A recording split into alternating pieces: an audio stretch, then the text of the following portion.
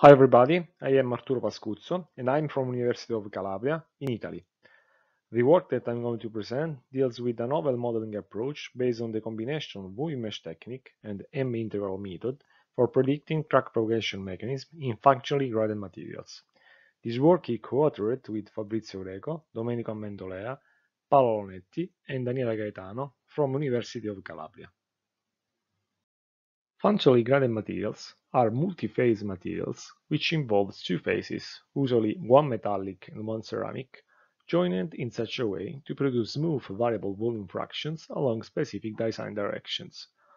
This manufacturing process leads to an improved materials which enhance the thermal properties owing to the ceramic component and the high resistance provided by the metallic part. In addition, the graded microproperties avoid material interfaces, thus reducing local stress concentrations. Unfortunately, the ceramic phase make functionally graded materials susceptible to brittle fracture mechanism. When crack nucleation and propagation mechanism take place, the crack trajectory is highly influenced by the material heterogeneity, thus making it possible to predict the final crack configuration in advance. In this framework, numerical simulations have become an effective tool for investigating the fracture behavior of functionally graded materials. Most of the numerical approaches in the context of computational fracture mechanics have been developed in the framework of the finite element method. Commonly, finite element methods are collected in smeared crack and discrete approaches. Such methods differ from each other depending on the way they represent the crack. Smeared crack approaches account for the presence of crack at constitute level using proper damaging law reproducing nonlinear softening behavior. These approaches are easy to use and are computationally cheap, but they can suffer from mesh dependency issues. Discrete approaches reproduce internal defects, including strain or displacement discontinuity fields, into standard finite element formulations. Such approaches are collected through intra-element or inter-element strategies. Intra-element methods provide reliable results, but are computationally expensive. Inter-element methods are effective when crack path can be predicted in advance, but they became prohibitive in case of random cracks. Basically, we can conclude that these methods have strengths and weaknesses, thus making it possible to identify the best one. More recently, new methods rise from the join of traditional approaches have emerged as an effective tool to analyze the fracture behavior of functionally graded materials, ensuring reliable results and excellent computational performances. The idea of joining different methods or enhancing standard approaches by innovative numerical techniques represent an exciting opportunity to develop new numerical procedures able to predict a random growing crack with the reduced computational honors. In this work, we present an efficient finite element numerical modeling which combines moving mesh methodology and fracture mechanics concepts to predict crack growth propagation phenomena in functionally graded materials. The moving mesh method, based on the arbitrary Lagrangian and linear formulation, is adopted to properly describe the evolution of discontinuities within the computational domain.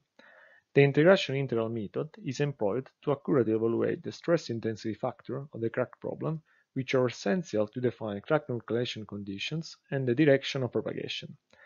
This presentation is structured in four parts. In part 1, the theoretical formulations of the arbitrary Lagrangian linear formulation and the interaction integral method are described. In part 2, the numerical implementation is reported. In particular, this section deals with a detailed description of the algorithm used to handle the propagation process. Part 3 presents numerical applications of the proposed modeling approach. Here we show the results obtained with reference to two benchmark cases typically adopted in many research works reported in the literature. In part 4, some final remarks are discussed. The arbitrary Lagrangian linear formulation is based on the definition of two coordinate systems, which are known as referential and moving coordinate systems. The referential system identifies the computational nodes in their initial position, while the moving system provides the position of the node points during the moving process. A proper mapping function links the systems and allows defining the gradient operator of the transformation, which is needed to express governing equations in the moving configuration. So, the crack propagation problem is solved with reference to the moved configuration. The governing equations comprise three contributions. The first concerns the solid mechanics problem. In particular, the traditional variational form is expressed in the moved configuration by means of the mapping function. The second derives from the fracture mechanics problem, which provides the definition of the crack nucleation conditions, the direction of propagation, and the crack tip incremental displacement. Finally, we have the equations of the moving mesh problem, which entail the Laplacian regularization procedure for reducing mesh element distortions.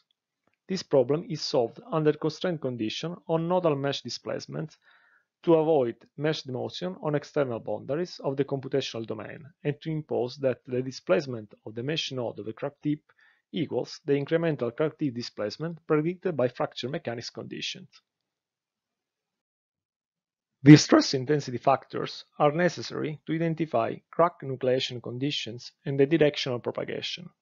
Such fracture variables are evaluated by means of the interaction interval method. The interaction interval expression, also known as M-interval, can be obtained starting from the classical definition of the J-interval applied to a closed contour surrounding the crack tip. In the contour interval expression, Q is an arbitrary weight function which varies smoothly from 1 to 0 by passing from the inner to the outer edge of the contour. From computational reasons, the J-interval is usually converted in a domain interval form by applying the divergence theorem.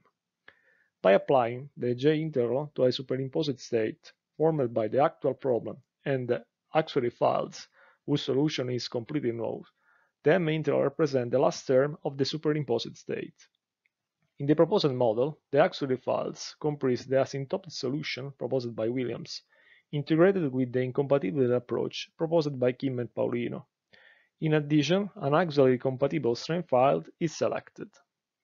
Under these assumptions, we derive a suitable expression of the M-interval easy to implement in a numerical model. Similar to the governing equation, the M-interval expression is evaluated with reference to the moved configuration. The stress intensity factors of the actual state are evaluated using two interaction intervals, which are derived by means of a pure mode 1 and pure mode 2 auxiliary files, thus obtaining the following expression of the actual stress intensity factors. The proposed approach is implemented in a finite element code based on a Galerkin approximation. The propagation process is managed by an automatic crack propagation cycle described in the following flowchart. The first step regards the definition of the geometry of the problem under investigation. The geometry has a per-crack represented by means of a polyline that departs from the external boundary and arrives to that initial crack tip. To ensure that the propagation takes place without altering the initial shape of the internal crack, an extra node is added to the polyline near the crack tip. This extra node splits the polyline in two pieces. The longest one represents the per-crack that stands fixed during the mesh movement. The remaining one is a short segment that stretches during the propagation process, thus reproducing the crack advance. Once the stretching segment is formed, the code remeshes the geometry and starts the simulation, which involves a loading phase. During each step, an instantaneous kinging angle is evaluated and crack nucleation conditions are checked. If crack propagation conditions are satisfied, the code moves the mesh point of the crack tip, thus simulating the propagation phase. During the movement, mesh regularity is evaluated, and wherever the mesh distorts too much, a remeshing event occurs. So, differently from standard finite element methodologies, remeshing events takes place only in case of highly distorted elements, thus saving relevant computational resources. The stretching segment stretches either until the variation angle with respect to the initial direction is larger than a fixed value, or the structure collapses.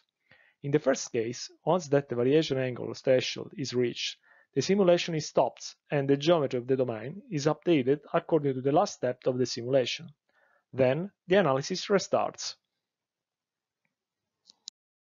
At first, we applied our method to analyze the fracture behavior of a functional ingradient beam under 3-point bending loading. The beam has an initial vertical per-crack placed at midspan. Material gradation varies linearly along the vertical direction according to the material properties reported in the following table. We considered three mesh arrangements for the numerical investigation. The first has the region near the crack tip highly refined, and the remaining part is coarser. The second mesh is refined everywhere. The third is entirely coarser. Here there are the results. We report an animation of the crack path evolution, a comparison of the final crack path, and low displacement curves between the three meshes. We compare our results with the prediction gained by Kim and Paulino, which have adopted a standard finite element scheme equipped with a remeshing operator. The results of the proposed scheme are in accordance with the results of Kim and Paulino. Generally, we can see that the proposed model offers refined predictions using a mesh frame highly refined around the crack tip. In fact, these mesh frames improve the accuracy of the MA integral method, and so the reliability of the final results. The second case is a functionally graded beam with three holes subjected to a three-point bending test. The gradation occurs horizontally only along a short region marked by the dashed red line. The beam is pre-cracked by a vertical notch in the graded region. To investigate this problem by the proposed modeling approach, we adopt the following mesh arrangement that has a refined zone in the region around the crack tip and its mesh coarser in the remaining parts. Here there is an animation of the crack propagation process predicted by the proposed approach. The animation marks the position of the arbitrary Q function adopted in the MA integral method. In addition, this animation provides a comprehensive depiction of the remeshing events, which refine only the region near the crack tip during the movement. We predict the crack path and the evolution of the stress intensity factors during the crack advance. The results are compared with the prediction of other methodologies reported in the literature. In particular, we refer to the prediction of Kim and Paulino, which have used a finite element approach, and Doi et al. That have adopted a scaled boundaries finite element method. The proposed method is in good agreement with the other methodologies, thus confirming that the MA integral method can be used with success in the framework of the Aleph formulation. In conclusion, in this work we present a novel finite element numerical modeling approach able to predict crack propagation phenomena in functionally graded materials. The proposed approach combines the moving mesh methodology based on the arbitrary Lagrangian linear formulation to depict crack growth evolution and the interaction integral method to extract fracture variables at the crack front. The crack growth process is simulated by moving the mesh nodes around the crack tip according to fracture conditions imposed by standard fracture criteria. The proposed method has been validated through a comparison with alternative numerical strategies. The results have highlighted a good agreement of the proposed model with other procedures and have also denoted a good accuracy in extracting fracture variables at the crack front. Different from the existing finite element modeling approaches, the proposed model reduces the recourse to remesh events, which typically require substantial computational cost. This work has denoted that the MA integral method can work accurately in the framework of the arbitrary Lagrangian linear formulation. Thank you for watching.